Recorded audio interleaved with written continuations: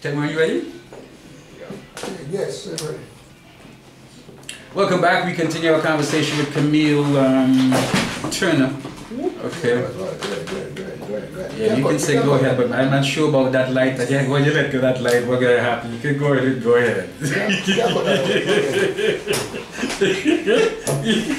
Okay, yeah. Everything was good. You see how that shit was shaking? He's like, we could cut it out. Right.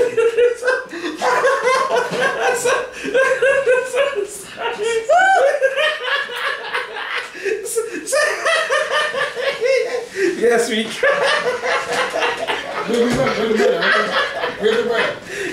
You went out, you be back. Okay, be cool, I'll go be cool. I'll try. So whatever, don't stop. Just okay, yeah.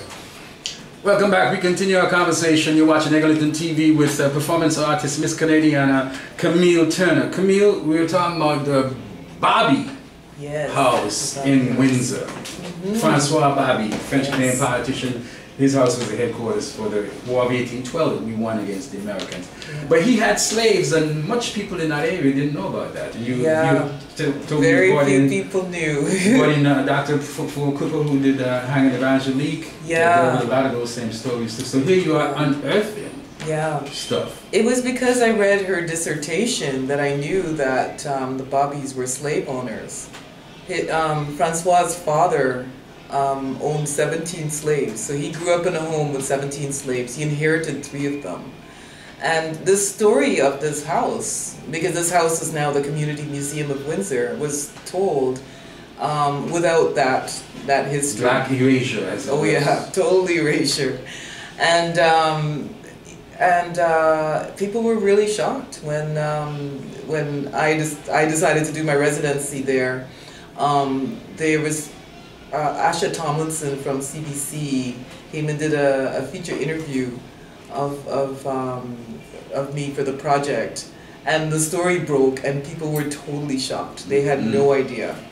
That in the midst of the little white Windsor thing, exactly. Historical, this and that, you got some black folks in there. Yeah. Where is it the black folks haven't been though, really? I mean, sometimes becomes a question where we are all over the place. We're all over the world. Like historically, it's and really for Canadians though, why Canadians don't seem to know their black history? No. I mean, slavery was... They keep forgetting. Some people think that there's never slavery in Ontario. Yeah, a lot of people. I mean, I still get shock and horror when I tell these stories, you know. And so it's been really this kind of mission of mine. That's why I'm starting a PhD at York University. Basically what I'm going to be doing is to excavate these stories, to animate them, and to bring them into heritage museums like Bobby House. So from a mall of all the places in terms of modern edifices, right, to PR and personal definition and all of those things, personal comportment and deportment, to the Bobby House where you're unearthing African Canadian lived history. I mean, who would have thought it? That you'd make that straight line all the way from that to that. That's true. Very true. So this definition of Miss Canadiana changes. She is one foxy lady, one funky lady, one regal, one royal lady, but at the same time very political and historical, and can get down there and dig and excavate historical lore of the blacks in this country. Let's talk about another exploration. You, speaking of home, had to go back home to Hamilton where you lived. You were part of the Pan Am. They set up these storefronts in the old Barton neighborhood that is pretty dilapidated, as it were. But for Pan Am, they did this, and you were one of those exhibitors. With your exhibition, Big Up Barton. How was that going back home to see Barton and what Barton looks like? Because the steel has gone, the big money had gone. I mean, now there's gentrification happening too, so there's a lot of displacement.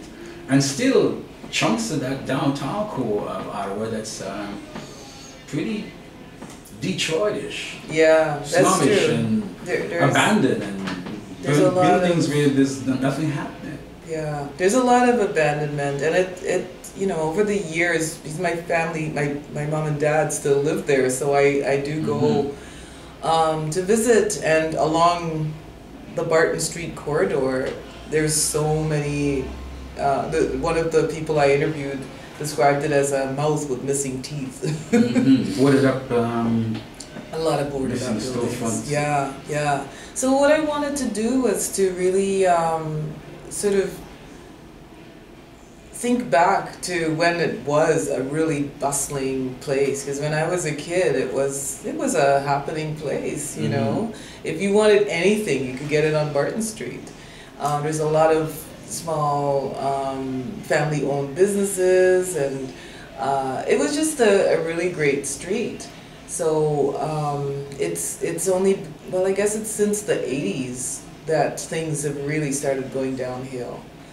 And so evoking the past, but also thinking about who is there now, because there's some amazing people that are there still, and people that are moving into there A lot of as artists well. in Toronto have moved down. Exactly. It's like and there's so many opportunities there. It's an incredible place. But also, you know, just thinking about what the future is for the community that's there now.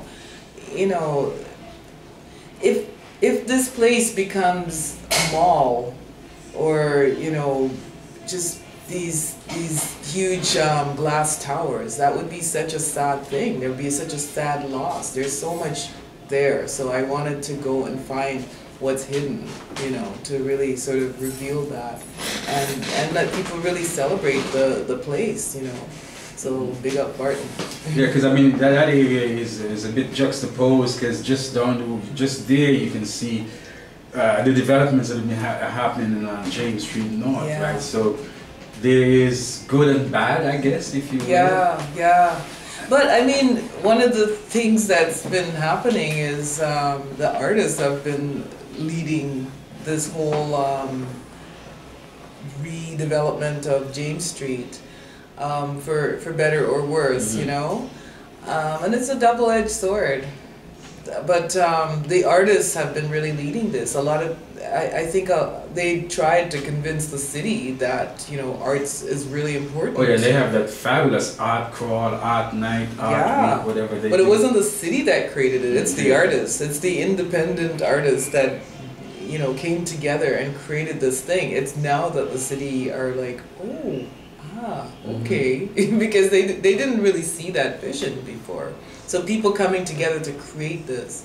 And I'm really excited that Clyde Brooks has taken up the Big Up Barton moniker, and he's taken it forward. The poet Clyde Brooks, shout out to my man Clyde Brooks, Jeremiah.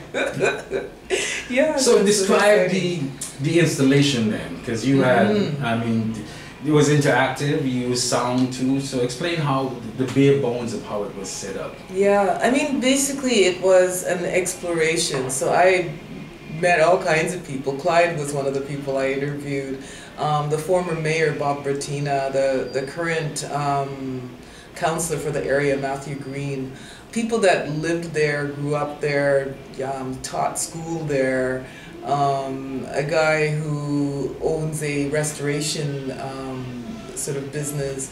This couple, these two people, they came from Toronto actually. They owned a bookstore here in Parkdale, and their landlord decided to raise the rent 25%. And they picked up and they just like they came to Hamilton, and now they own their own place. You know, and they're really singing Barton's praises. So there's so many people that have come together that really believe in this place, that really want to see things happen, and so I wanted to celebrate that, you know. So I interviewed, there were 11 interviewees, and people could come into the space and they could listen to the stories on these iPads. And then also I had a piece, it was called Barton 2, which is the name of the bus that runs up and down the street. And I did a binaural recording of my journey along Barton Street, and then all these... Along with stops, so this stop and that stop. Yeah, exactly. And all the different things that you see along the street, but back in time as well. Yeah. So it's the past and the present. The past and the present, yeah. Wow, excellent. So, how do you describe your artistry then? Like, you say performance art, I guess, is the term. And also social practice seems to be the moniker that's being thrown around these days. And social practice is just, instead of using paint, you know, or stone or clay as my medium, I use human relations, you know. Like in the Big Up Barton, another thing that I did was I had an artist make a map of Barton Street, hand-painted a map, and then people were invited to come and put their memories on the map. So they could write their memories and put them on the map. And I think it's about people coming together and creating something. You know, I'm the facilitator of the experience, you know, so that's how I think about my work. I facilitate people's experiences. Well, you've certainly done a good job of taking us through memories and remembrances here. Camille Barton, performance artist, Miss Canadiana, she's here talking with us at Eglinton TV. You can check her out all over the place. And your website? CamilleTurner.com. CamilleTurner.com. You're watching Eglinton TV. We were glad to have a distinguished performance artist, Miss Canadiana, Camille Turner, in the studio with us. Thank you, sis. Thank you. We'll be right back. To give us sight.